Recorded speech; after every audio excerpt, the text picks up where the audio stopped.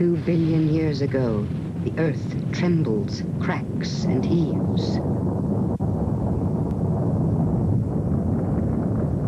A day becomes a week, becomes a month, becomes a year, becomes a century. 1,000 centuries becomes a million, tens of millions. Now, a range of mountains towers where a plain once stood.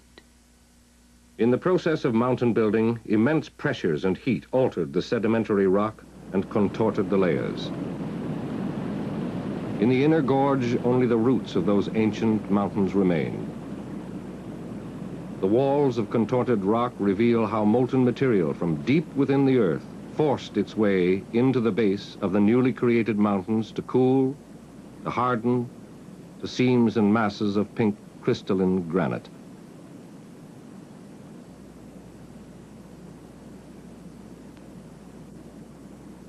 Time passes.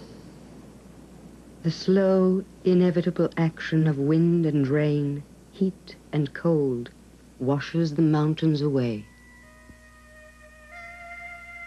Time passes. And the plain becomes a sea. Those long vanished waters have left their mark, a signature written in sandstone layers, the sands of ancient beaches. In brilliant red shales, the hardened muds of river deltas.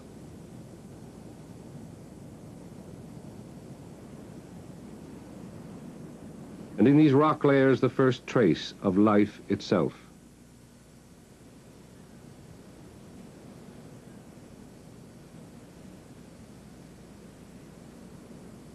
Peculiar structural patterns etched in limestone, the mark of ancient reefs built up by the activity of minute primitive plants.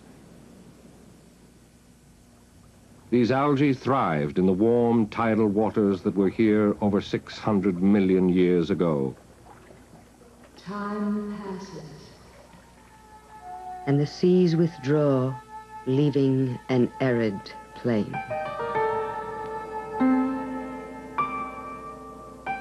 Time passes. And the land shakes, and a second mountain range is built upon the roots of the first.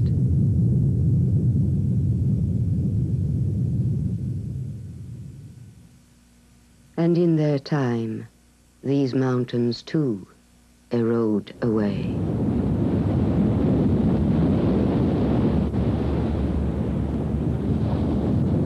Another surf rolled in upon the land. Gradually, the sand deposited near the shore was covered by mud, and this, in turn, by lime, as the seas continued to deepen.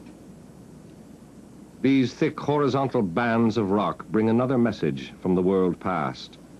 In the rich medium of the seas, life was evolving, becoming larger, more complex.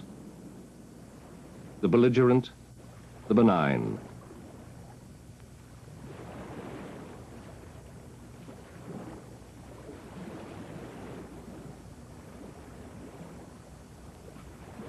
The protected, the vulnerable.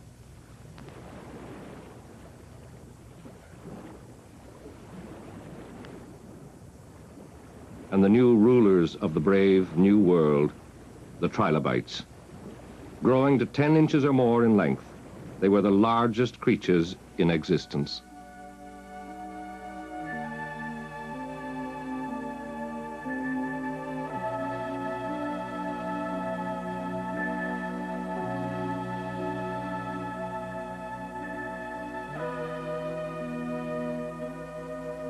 Time passes.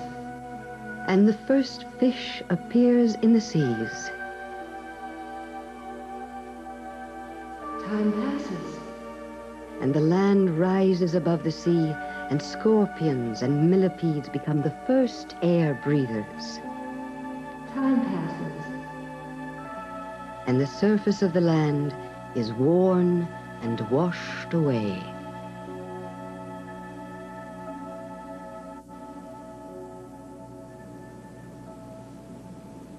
Rivers scoured channels as they meandered across long, vanished plains.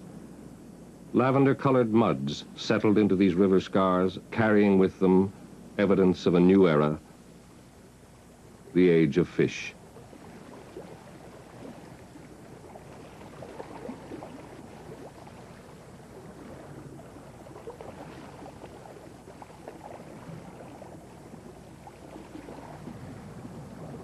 Bulky, primitive creatures encased in bony armor. They left a record of their passing in skeletons, scales, and plates.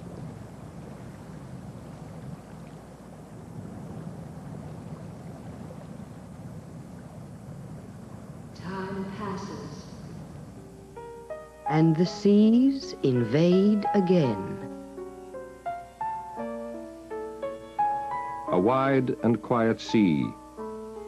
In shallow water, marine animals, often called sea lilies, thrived.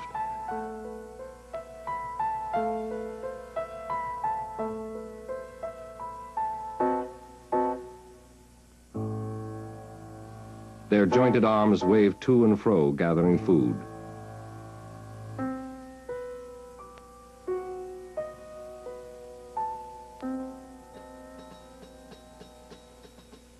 In deeper water, countless millions of tiny plant and animal skeletons rained down to the bottom of that ancient sea. Too small to be seen with the naked eye, their structure only becomes apparent when magnified thousands of times. For every 1,000 years, an inch of sediment, a half inch of rock. 30 million years of skeletons leaves one of the most prominent and conspicuous features in the Grand Canyon: vertical cliffs of limestone over 500 feet thick. Time passes. And the seas give way to sediments washed down from distant mountains. 300 million years ago, the seas had a tug of war with the land. Layers of red sandstone deposited by freshwater rivers alternate with shales rich in seashells. The sandstone forms ledges. The softer shales form slopes. Finally vanquished, the sea retreated, leaving behind a reddish-brown, arid land. During wetter periods, plants thrive on the lush flood plains. Ferns and other spore-bearing plants grew into forests that sheltered four-footed animals.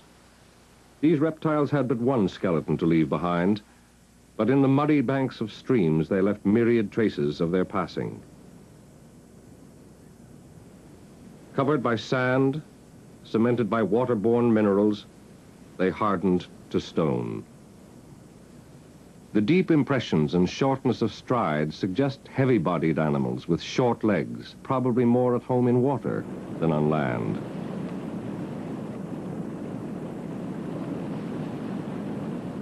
Time passes.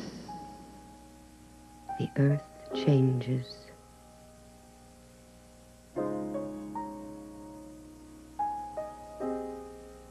Time passes. More life evolves.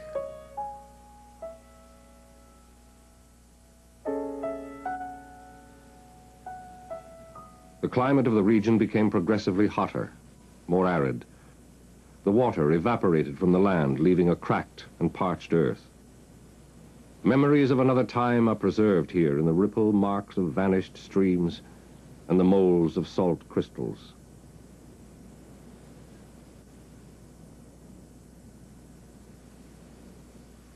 Time passes. And a flood plain becomes a desert.